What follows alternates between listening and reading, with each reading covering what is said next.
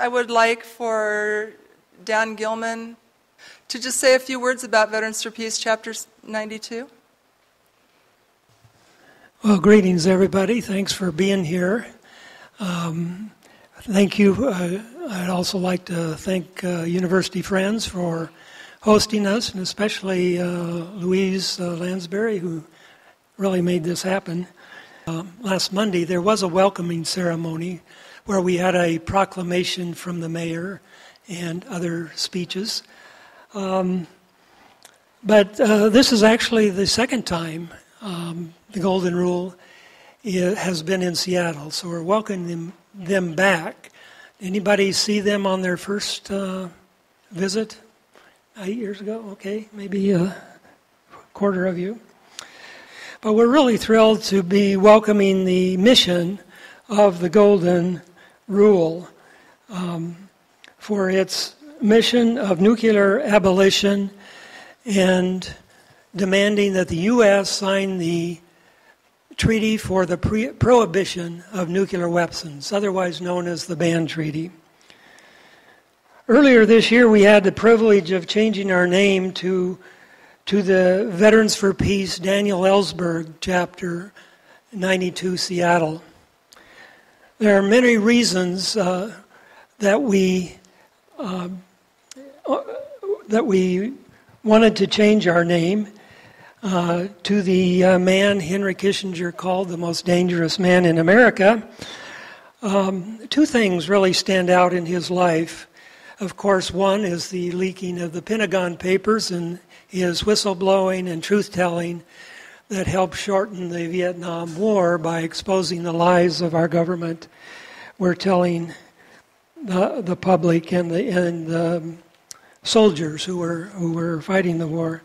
The second thing you probably know is his life's dedication after that to ending nuclear weapons. And he is known for his participating in the U.S. nuclear planning in the 50s. And he spent many decades revealing the government's nuclear policy and why it has not substantially changed since the 50s. And that's all found in his monumental book, The Doomsday Machine, Confessions of a Nuclear Planner.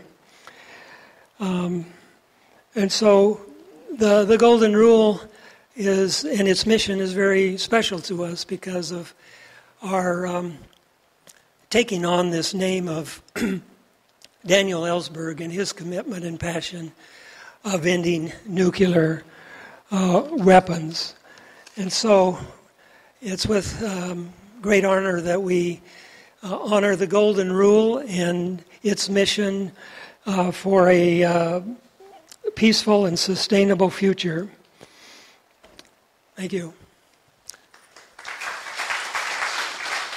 I first learned about Mike Stern when we were preparing to launch the boat back into the water in 2015. And I was working on a program, kind of like we are now, only we had 400 people attending for it took 5 years to rebuild the Golden Rule. And so someone says, well, we're going to play this ballad of the Phoenix and the Golden Rule as the Golden Rule launches into the water. Well, that was written by Mike Stern, and you get a chance to hear it now. I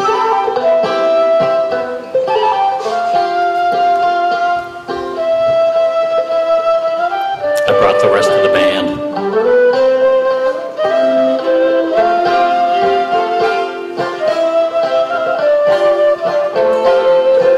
I didn't know when we set sail in 58 we'd all end up in jail.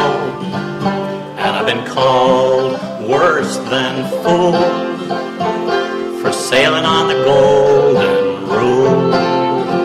From San Pedro, we headed west on waves of a peaceful protest. Trimmed our sails to the wind and prayed the bomb would not be used again.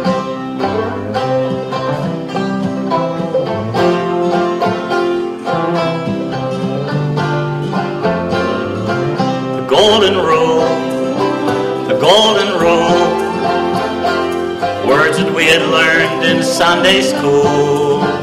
Do unto others as you would have them do unto you.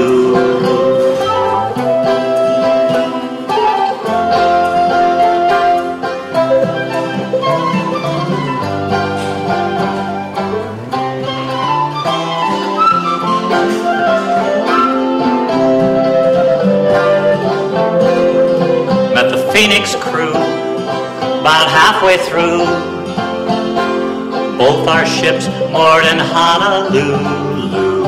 We agreed to do our best and try to stop nuclear tests. Neither ship did give way, but trials then kept us at bay. We made it just part way through, so now the rest is up to you. It's up to me, it's up to you. Do unto as you would have them do. Do unto others as you would have them do unto you.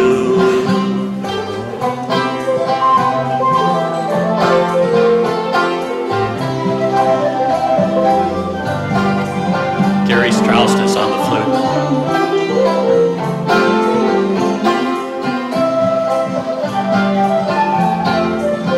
I didn't know when we set sail in '58 we'd all end up in jail. And I've been called worse than fool for sailing on the Phoenix and on the Golden Rule. It's up to me, it's up to you. Do unto as you would have them do. Do unto others as you would have them do unto you. Do unto others as you would have them do unto you.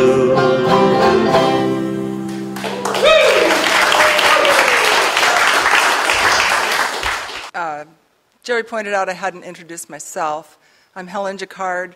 You'll meet me in the movie. And I've been involved with this project since February of 2015, 4 months before the Golden Rule launched back into the water.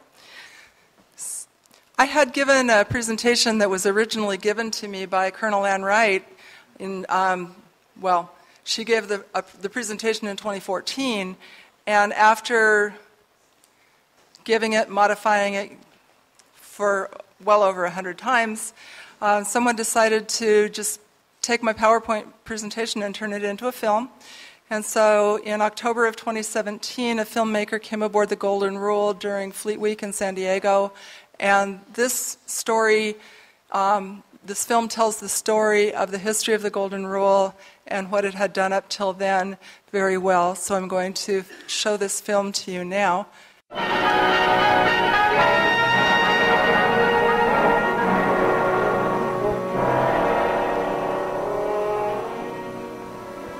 Well, here we are, on the morning of February 3rd, 1946, on this far-off Pacific paradise, over 4,000 miles from San Francisco.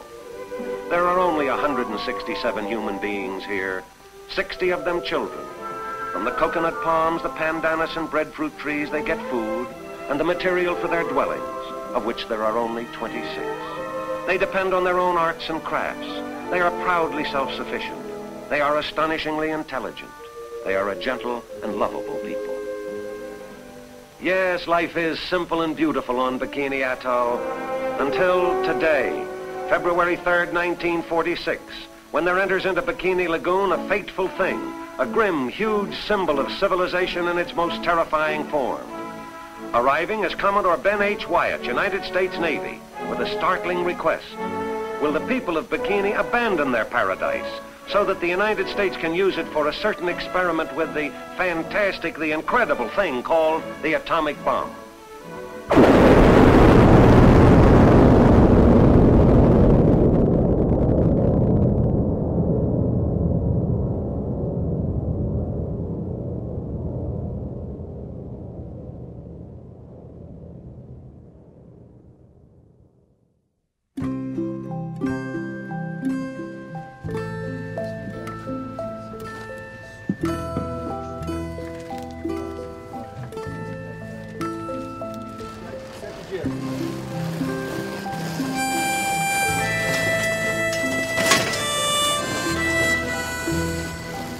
This is the neutral position. This is where we start the engine. We need to stay all unessential crew away from this. We also I'm grateful to be here. I've been the skipper of this vessel for a couple of months now. You know, this is a very small vessel with a big mission. The wind is calm now. What we generally get is we get that westerly flow, and it's in San Diego. I'm retired, and we've got a 2-year-old grandson. And whenever I think of him, I think of the future that we're going to leave. And I've got to be involved in this. We've got to leave a better legacy than what we've got going on right now. I got involved in peace work in 2006 at a time when I didn't even know there was such a thing as a peace movement. But I met my partner, and I asked him, "What do you do?" And he said, "I'm a peace activist." So that same year, we both joined Veterans for Peace. He's a veteran.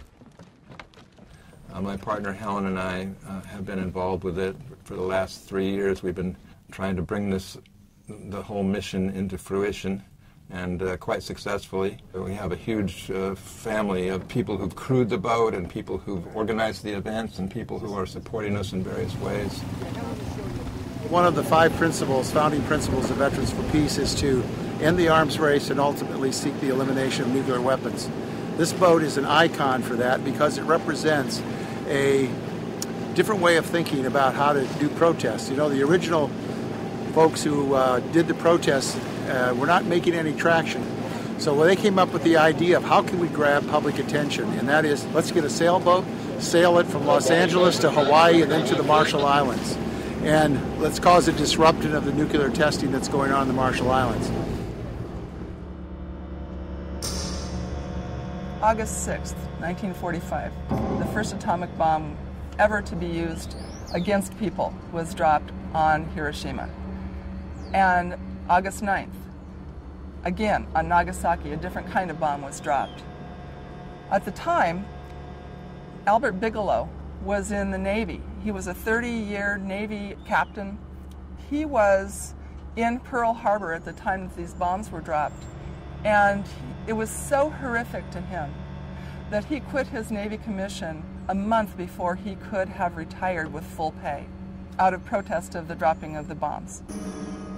His family, a Quaker family, later hosted the Hiroshima Maidens, who came over to New York for plastic surgery, reconstructive surgery, so that they would be in less pain and could lead a more normal life.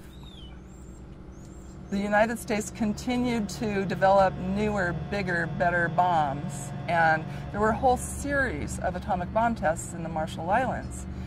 They were producing elements that don't exist in nature. One of those elements is strontium-90. It acts very much like calcium, and it was blowing all over the planet.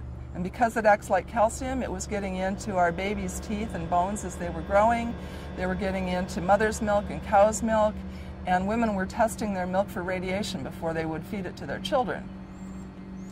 So because of all of this and the major concern about radiation poisoning in our atmosphere, a group of Quakers decided that they wanted to do something about it. And they started the way you would normally start to try to change something. They wrote letters to the editor. They wrote op-ed pieces. They demonstrated in the streets. They wrote to the president. They tried to call their members of Congress. They did everything feasible to try to stop the nuclear bomb testing. Ultimately, they weren't successful then, and they decided they needed to escalate in their tactics. So they decided to get a boat and sail it into the testing zone and just put their lives in the way of the nuclear bomb tests.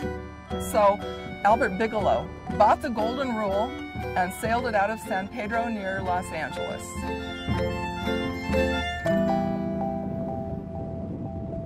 Really, it's a dream come true for me. It's a dream come true to be able to be a part of this movement that began before I was born, and now I'm able to use what skills I've obtained over the course of my years to engage in resistance to the abomination of nuclear war and war in general. We want to help the public understand that there are other ways to deal with potential conflicts with other countries than to declare war or even threaten war, or even for our country to be constantly preparing for war. We spend over half of the IRS income tax dollars on war. War is so nonsensical to begin with. It doesn't solve anything. It always ends up where you have to be talking in the end, and why not be talking in the beginning? It's just a proliferation of the military-industrial complex, which is what Eisenhower warned against. It's taking all of our money away from our schools and our health care, things of great importance. Yeah, well, I think the Pacific Ocean should be living up to its name, because Pacific means peaceful. So I would like for this to be the Pacific Ocean. What's happening is that all the nuclear powers are developing their nuclear weapons, and the U.S. has recently committed itself to $1 trillion over the next 30 years to modernize and actually create some new nuclear weapons that are smaller, more tactical, more usable, to make the possibility of a nuclear war even more thinkable is what's happening right now. They maintain that they need nuclear weapons for their whole security strategy, but you know, what kind of strategy is that? Mutually assured destruction. And the very real threat of a nuclear war between North Korea and the U.S., with our President Donald Trump threatening to totally destroy North Korea. Of course, North Korea promising to respond in kind. So it's a very, very dangerous situation right now. Affirm. Baker. This is semaphore. This is the letter N in semaphore. This is the letter D in semaphore. So it's nuclear disarmament, and that is the sign that evolved. The peace sign. As we sail on our voyages, we've had 3 years now, mostly on the West Coast, and we're always running into people who are either new people on the crew of the Golden Rule or on the sister ship, Phoenix of Hiroshima. So there's a lot of history there. We run into like Quaker activists who say they went to their first demonstration when they were 7 years old, when their parents took them to a demonstration to free the crew of the Golden Rule. So they got to Honolulu, they resupplied, and they were headed to the Marshall Islands. Well, the Coast Guard cutter brought them back. And they ended up putting the members on trial and convicting them of a number of violations that were ultimately thrown out. So that attracted nationwide attention and worldwide attention ultimately. During their trial in Honolulu, another boat appeared at the same dock, 2 slips down, the Phoenix of Hiroshima, captained by Dr. Earl Reynolds, who had just spent 3 years studying the effects of radiation on children in Hiroshima. And they heard the story, and they attended the trial. And they were so moved by the bravery of these men that were going to put their lives in danger to stop this terrible arms race. They decided that they would take the baton and they would go to the Marshall Islands and put their own lives in the way. And when they got into the atomic testing zone, the Coast Guard caught up with them and arrested them and sent them back to Honolulu for trial. What that protest started was a worldwide protest against nuclear atmospheric testing, and resulted ultimately in the signing of the Partial Test Ban Treaty of 1963. It also spawned the founding of Greenpeace and other activist organizations. Bigelow sold the boat, the Golden Rule. After the Golden Rule was sold in Honolulu, nobody heard from it for decades. And then in 2010, she was a derelict boat floating around in Humboldt Bay, and she sank in a gale.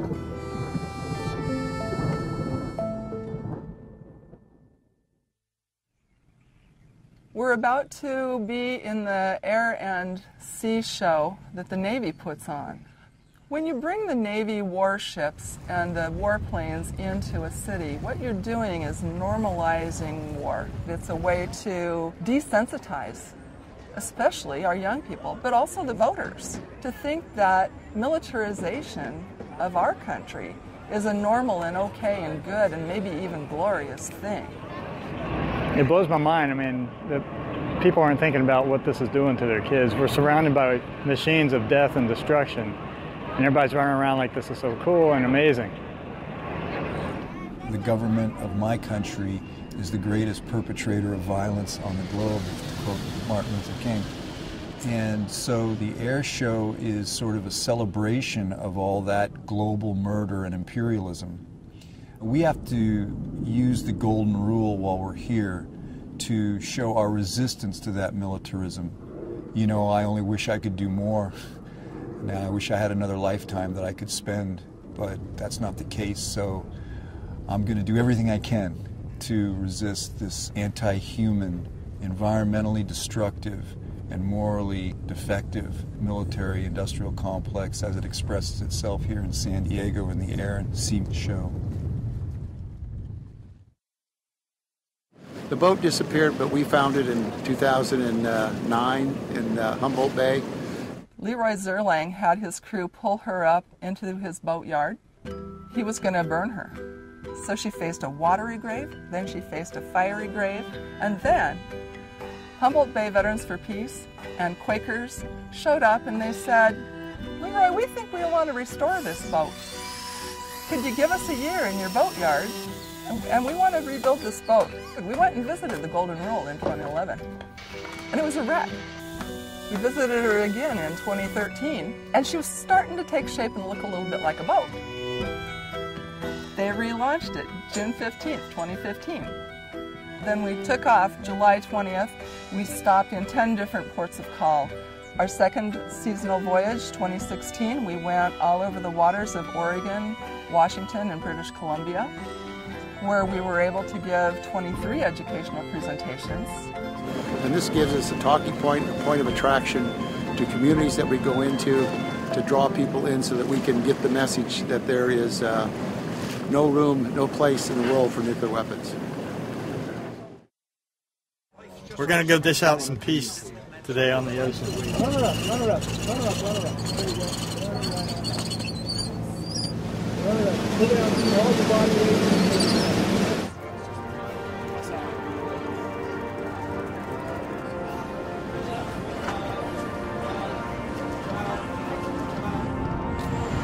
Are you interested in reading about the Golden Rule?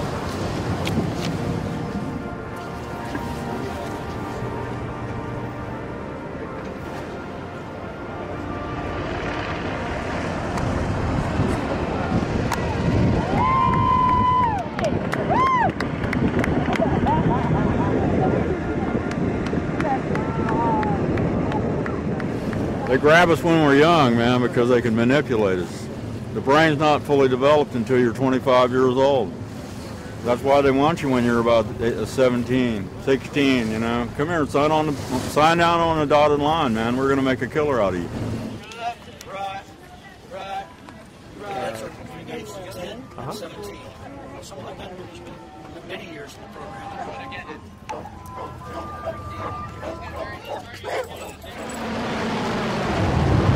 I joined the U.S. Marines at a high school. I served about 8 years. I served in Iraq for 7 months as well, and that was eye-opening.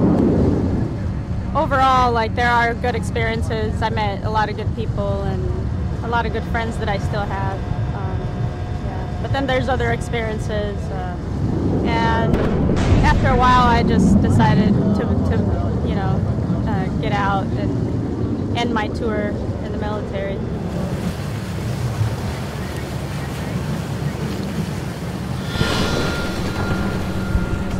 I was only in the military for 4 years, early 50s in Korea. It took me a lifetime to realize what has happened to me because of that.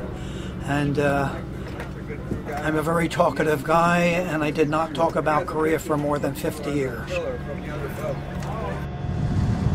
Yeah, I guess I'm not ready to, like, talk about that part. When I flew back from Da Nang to Japan on a C-141 Air Force plane, I was flying with 200 caskets. that were American military people flying home, and there were about 3 or 4 of us. And we sat there for 8 hours with all these caskets that were there. And the thing that went through my mind was the tragedy that these families would have to face. Their life would be alternatively changed. And right then and there I thought, I can't be a part of any of this anymore, and that I have to do something to change it.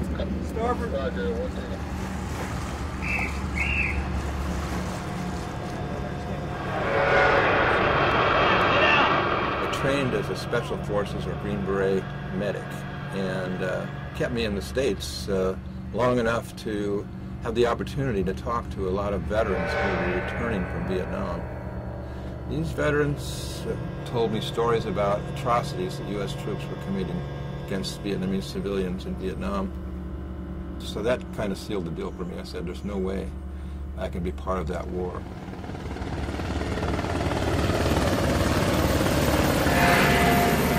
I was in on the illegal Cambodian invasion under President Nixon.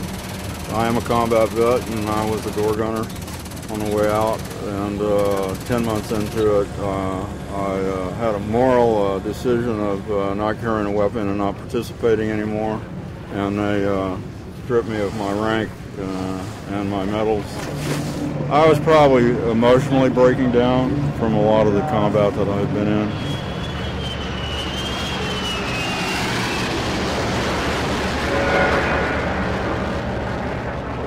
Two air crews came in. They always fly together. And they came back and they were patting everybody on the back and shaking our hands. And I mean, these guys were really hyped up. And it finally came out. What happened was is one of them, they were coming back from a bombing mission and they had a 500-pound bomb left. And they decided to drop it on a guy on a bicycle. And the wingman who was flying behind him said it hit the guy right in the back. He said that was the best thing. That's when I got an inkling that this really wasn't about protecting anybody.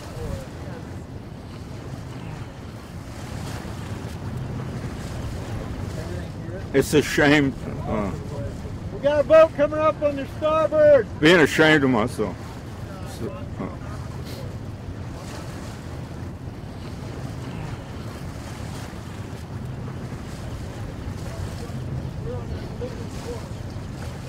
And being ashamed of my country, because we're not supposed to be like this, taking each other's lives over resources and objects. I think we bring a unique perspective, and look at the American people usually honor the military. Whereas other people, they may say, that's just some sort of peacenik, I don't need to listen. But when veterans who have that are members from World War II to Korea to Vietnam to the current conflicts in Iraq and Afghanistan, people will at least listen to you. They may not end up agreeing with you, but they'll at least give you the opportunity to express their view. And I think that's what makes the position unique. I'll see you there. I hope you will. Come into the meeting. We'll all be happy to see you. Okay. It feels nice to be on here. It just feels more in line with, me and my spirit. He's 41, I'm 70, and here we are, a generation of veterans out here on the water, floating for sanity in an insane world. We've been specifically sailing in support of the United Nations Treaty on the Prohibition of Nuclear Weapons, which just passed last month or so, 122 to 1 in the United Nations General Assembly. So it's a very exciting development. If you love this planet, you will sign this treaty. Nuclear weapon has always been immoral. Now they are also illegal.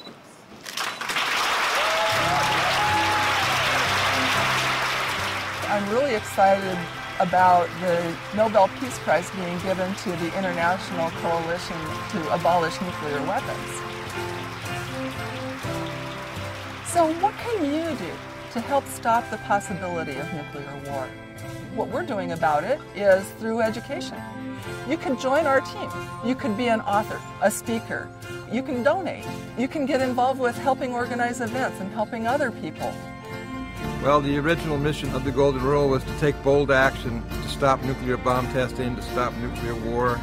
So we've decided to head for the Pacific, where the action is at this time. We're planning to go to Hawaii, where the crew originally went, to Honolulu, and they're also facing real threat and fears of nuclear war in Hawaii right now, where they've just resumed a whole statewide alarm system for the event of incoming nuclear weapons. Then we're going to go on to the Marshall Islands, where the original crew was headed.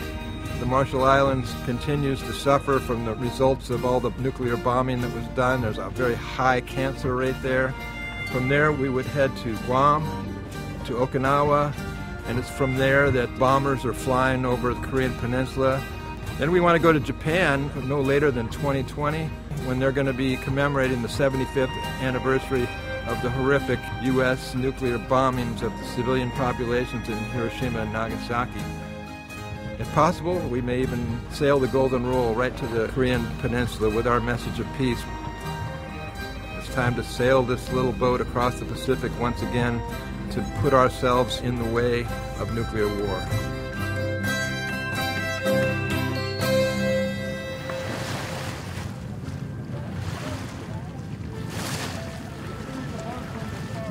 The question becomes, who is going to lead the effort to eliminate nuclear weapons? Who's going to step up? Who's going to speak out?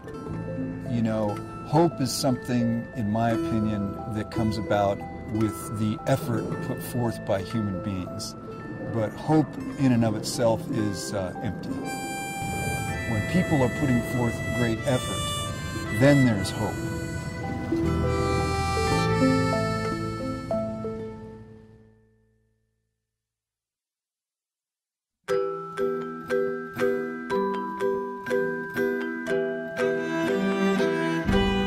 In 2017, we decided that we wanted to take the Golden Rule into the Pacific because President Trump and President Kim of North Korea were threatening each other's countries with nuclear war. And so after having done 2015 down to San Diego and back, 2016 up to the Pacific Northwest, the same basic tour we're doing this year, then we went down the coast of California and hung out in San Diego for a while. And I would like to point out a couple of the shots that you've seen are when in 2017 we went up the Sacramento River into the North Mokelumne River.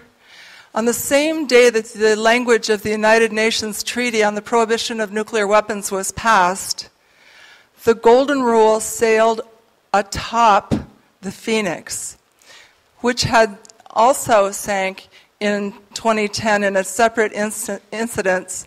The Golden Rule was lucky enough to have been resurrected by Veterans for Peace and Quakers and wooden boat lovers, but the Phoenix was in such horrible shape that she will never be restored. So in 1958, the baton was passed from the Golden Rule to the Phoenix, and in 2017 we had a ceremony to pass the baton completely back to the Golden Rule. So when we decided that we would go out into the Pacific to stop the possibility of nuclear war, we first had to go to Hawaii, where we sailed all over the Hawaiian Islands. And our intention was to sail beyond and finally make it to the Marshall Islands. Well, this time COVID stopped us, but we intended to go to, after the Marshall Islands, Guam, Okinawa, and Japan in time for the 75th anniversary of the dropping of the bombs there. So since we were stopped by COVID, eventually we were able to get the Golden Rule back to California, and the project manager that is doing the same job as me that just started with us in June, Michelle Marcinet, was on the boat that for that long 30-day trip. And so then we thought, well, now what, right? And some of the people that had restored the Golden Rule had this dream of sailing her all throughout the navigable waters of the United States. Well, I thought, okay, how do you do that? And I learned about the Great Loop. And even though you don't normally start the Great Loop in Minneapolis because you can't get there from the north, except maybe with a kayak, We have a very strong Veterans for Peace chapter there, and so we did start in Minneapolis, went down the center of the country, around the tip of Florida, visited Cuba, went way up north past Portland, Maine to Bath, Maine, where Bath Iron Works makes nuclear-armed submarines. Along the way, we also stopped in Washington, D.C. and passed out a copy of the Veterans for Peace Nuclear Posture Review to every member of the House and Senate. When we were in New York City, we went to the United Nations and we were hosted by Mexico. Mexico hosted the second meeting of states parties of the UN Treaty on the Prohibition of Nuclear Weapons and invited 13 other countries to come join us. They were delighted to be able to talk with citizen activists as opposed to people from the State Department. One of the most meaningful stops we made along the way was in Dubuque, Iowa. There's a community of 800 or 1,000 Marshallese people that live there, and they didn't know about us. But the main organizer, Art Roach, told them all about the Golden Rule and said, and by the way, they'll be here soon. So, go ahead in the next one. They greeted us with song and, playing their ukuleles and their traditional dress. It was wonderful to be able to meet them, and we, of course, greet the Marshallese wherever we happen to encounter them, and hopefully they get to hear the story of a little boat that was trying to do their best to stop the disaster that was happening in their islands. We even got to do a little dancing with the Marshallese. This is one of our Veterans for Peace board members on the way to Cuba and our Cuba delegation. Another place we visited along the way was in Kings Bay, Georgia, where they have the other Trident nuclear submarine base. So last weekend we were at the one that's 25 miles from Seattle in near Paulsbo, but we did also visit the other one. So the one here has enough nuclear weapons to destroy the world many, many times over, as does that one. But the one here also stores nuclear weapons, and that one just has the nuclear-armed submarines, so they don't have quite as many. I think that the one at Bangor Nuclear Submarine Base near Seattle, near Paulsbo, is the one where there is the highest concentration of nuclear weapons in the United States. And of course, we're big fans of peace parties in the park, and we commemorate March 1st, 1954, when the largest nuclear weapon the United States ever detonated went off and exposed virtually all of the islands in the Marshall Islands and way further to radiation. And they are still suffering today as a result of that. When we were at the United Nations and met with the Republic of the Marshall Islands ambassador, she told us that they have, of course, a much higher cancer rate there than they do anywhere else. And she said, and there's no cancer treatment facilities on those islands. She also told us that just like Native Americans here disproportionately volunteer for service in the U.S. military, they do there as well, and yet they have no VA clinic there with the doctors that specialize in treatment of people that have been to war. This is just some of the protests that we did along the way. We did Fleet Week there. We were hoping to do it here but couldn't get the boat in time. There's our meeting with the Republic of the Marshall Islands and with the rest of the United Nations countries that came to visit with us at the United Nations. Some of the other things we've done, indigenous tribes often come out to welcome us. And then, of course, music is always a great thing. We'll have some more in a few minutes. And then 4th of July, 2022, we sailed right past the Statue of Liberty, so I thought that's a pretty cool message. Go ahead. And I wanted to show you the picture after this one. When we went through the Erie Canal to get into the Great Lakes, you can't go under those bridges with masts. So this is what the Golden Rule looks like without her masts when she has to carry them underneath a whole bunch of bridges that are very low. And so we visited Toronto and then finished our trip Oh, this is what she looks like when she's out of the water. I especially like this poster that was made up. It shows in the Great Lakes how much radiation or radioactive facilities there are, both nuclear power and nuclear weapons facilities. And I really like that cute little picture of the Golden Rule traveling all around the Great Lakes, which is what we did. We finished our trip in Chicago and then trucked the Golden Rule back to San Francisco Bay. This year we're doing a lot of the same things that we did in 2016, protesting against the nuclear submarine base. It's been rescheduled to September 4th. So if you want to sail on the Golden Rule or get out there in a kayak or just be on shore to watch the show and have a picnic there, go to our website, vfpgoldenrule.org, and you can get all the information that you need. There's what we did in 2016. That's the Bangor nuclear submarine base in the background. And day sails, yeah. Anybody recognize that woman on the right? Yep, that's Colonel Ann Wright. Quit her job with the State Department in 2003 out of protest at the start of the Iraq War. And we are definitely a weapon of mass education. So wherever we go, we talk about the UN Treaty on the Prohibition of Nuclear Weapons and what you can do to stop the possibility of nuclear war. So we do keep track of bills before Congress that would do things like take away the president's sole authority to launch a nuclear weapon, get rid of the ICBMs, which are first strike weapons, because everybody knows where they are, so they can't be used as a second strike, they'll be taken out. So as a way to declare a no first strike policy, the ICBMs have to go. So the Golden Rule sailed in 1958 to stop nuclear weapons testing, and they managed to help get atmospheric nuclear weapons tests banned. In fact, most of nuclear weapons testing was banned.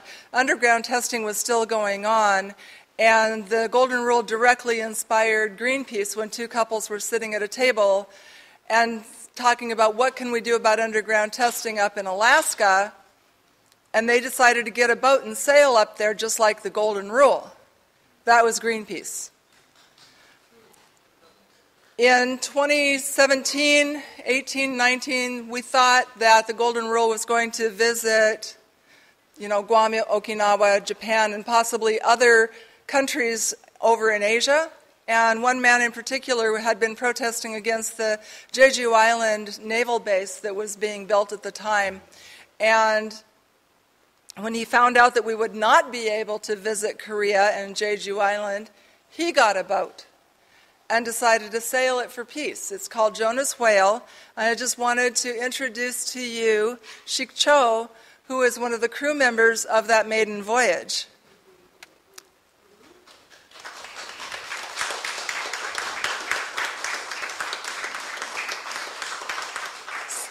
They sailed 107 days, 3,000 miles from Korea, Jeju Island, Okinawa, and Japan, Taiwan, on a peace mission. And they stopped at a lot of different places along the way, especially a lot of places in Japan. They visited Okinawa and lots of places in Japan. So I would like to thank them for their mission. I hope that someday we can bring a Golden Rule crew member to sail on Jonas Whale, just as Shik Cho has come to the United States to sail on the Golden Rule.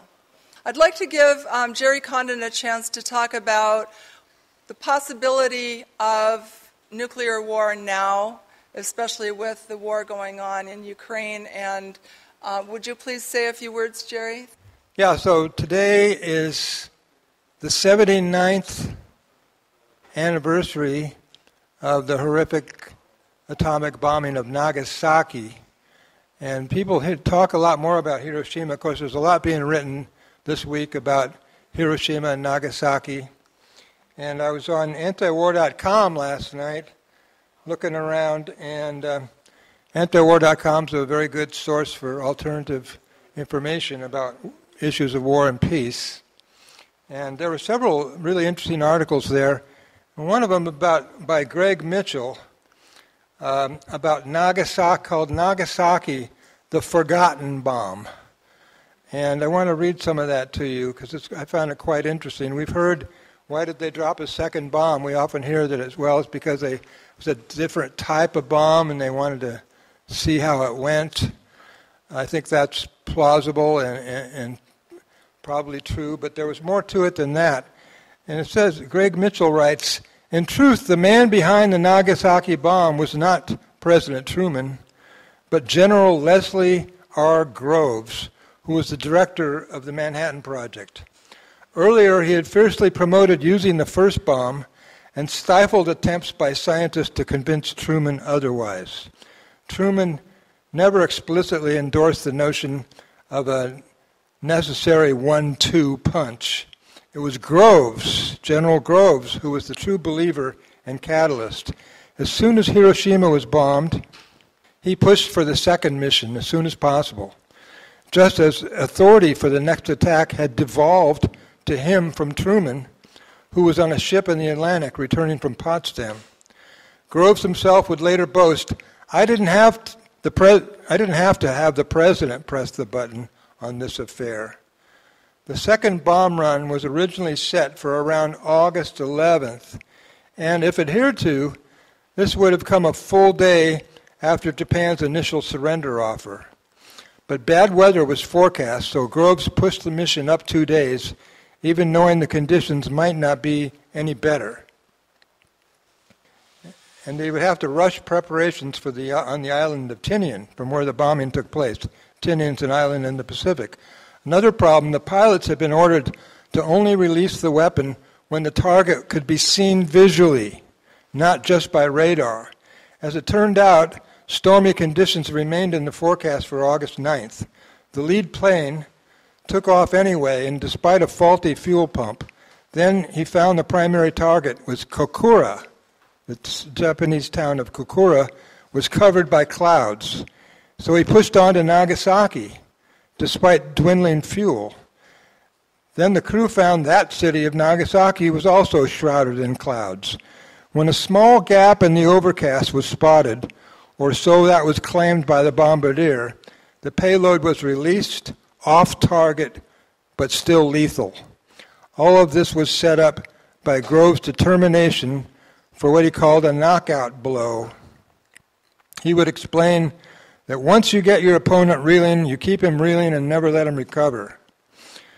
Then Groves had the nerve to claim in his memoir, he wrote a memoir called Now It Can Be Told, and he said he was considerably relieved to learn the Nagasaki bomb had landed off target, meaning a smaller number of casualties than we had expected, something like 100,000.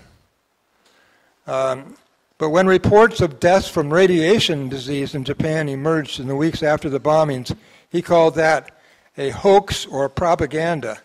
Then he said, maybe there's a difference between Japanese blood and others. And he claimed that he had been told by doctors that radiation sickness is a very pleasant way to die. I think some would argue with that. So I want to talk a little bit about what's going on here in the Pacific Northwest.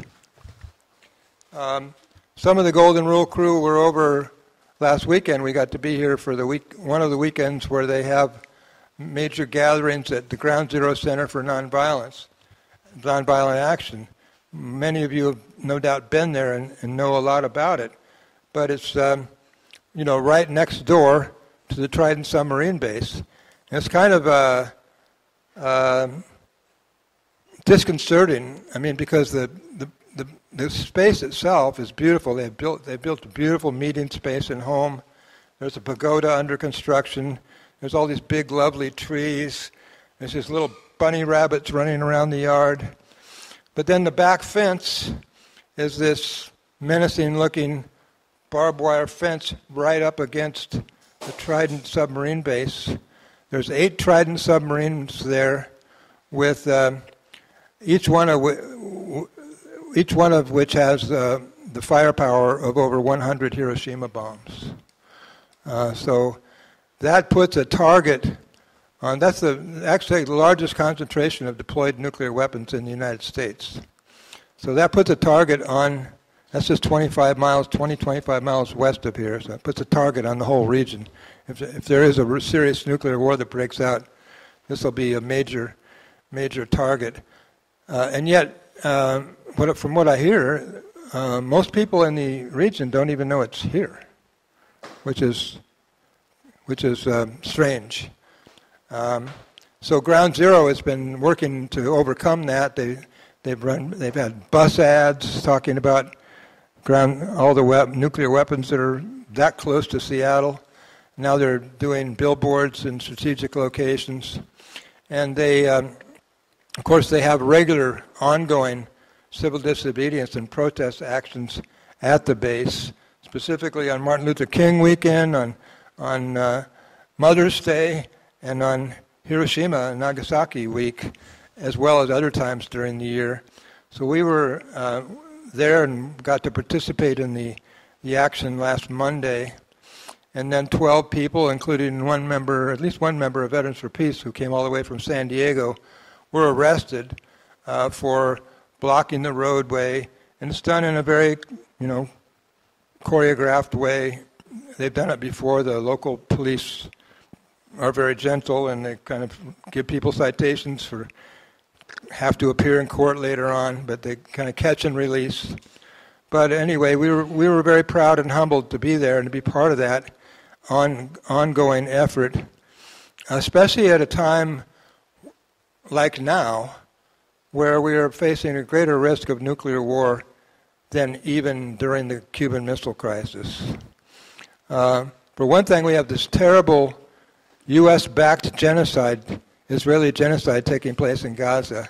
And now, and the U.S. is providing political cover and a steady supply of 500-pound, 1,000-pound, 2,000-pound bombs to be dropped on children in Gaza, as they've just done that again in the last few days, bombing schools where refugees were sheltering, killed quite a few children.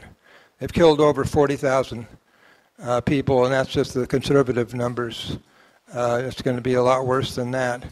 And they're starving people to death as well, not letting food and medical aid to get into the area. And now, on top of that, the Israeli leaders, particularly Prime Minister Benjamin Netanyahu, seem to be trying to foment a region-wide war in the Middle East and to drag the United States into that war. So that's a very dangerous situation, and we have to keep in mind that although it's never been officially acknowledged by Israel or the U.S., everybody knows that Israel has nuclear weapons. And we've seen the behavior of the apartheid state of Israel. It's not hard to imagine that they would use those nuclear weapons. So that's a very big threat right there. And that comes on top of several other threats, because we have the ongoing war in Ukraine, where the U.S. and Russia are facing off. Both of those are the primary nuclear powers. That could still all too easily go nuclear if it's not de-escalated and ended.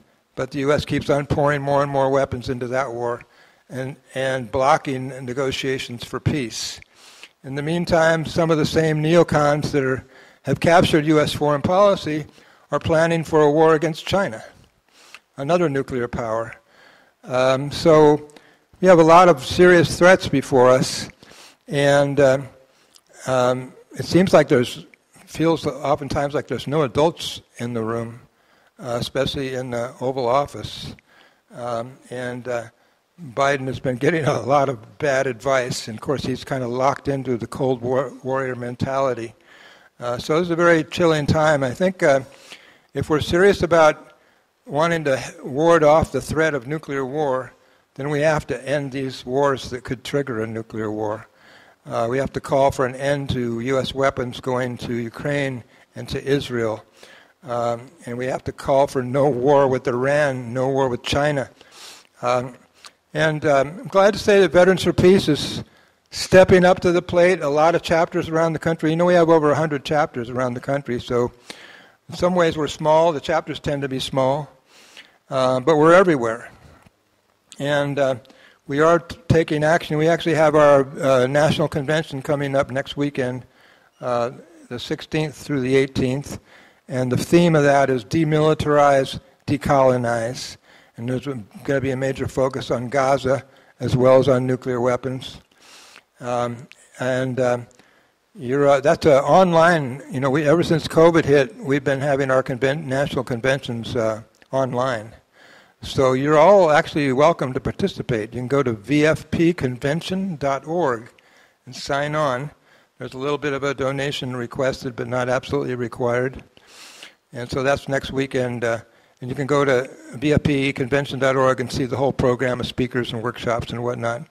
We're also planning for action the first week of September, the September Week of Action in Solidarity with the Palestinian People. It's a Veterans for Peace initiative where we'll be targeting weapons manufacturers around the country who are profiting from the slaughter in Gaza. And so September is actually going to be a real month of resistance because there's also a global week of action against spending on nuclear weapons. It's been called for by the International Campaign Against Nuclear Weapons, and that's going to be on September 16th to 22nd. And a lot of people will be protesting, including direct action at weapons manufacturers, nuclear weapons manufacturers in particular. And then that's going to be followed immediately, the last week of September, by another global week of action, this one targeting energy corporations that are responsible and profiting off of the other existential crisis, the climate catastrophe. So there's a lot of action going on. These things are kind of overlapping. Veterans for Peace members are going to be participating in all of them. These are connections that we see. All these struggles are connected, and so should our movement be and our resistance be connected. So it's really important that we do all we can to end the wars and to push for a peaceful U.S. foreign policy, one that respects the sovereignty of all nations, the human rights of all people. It's time to abolish nuclear weapons and also to abolish war once and for all. Thank you very much.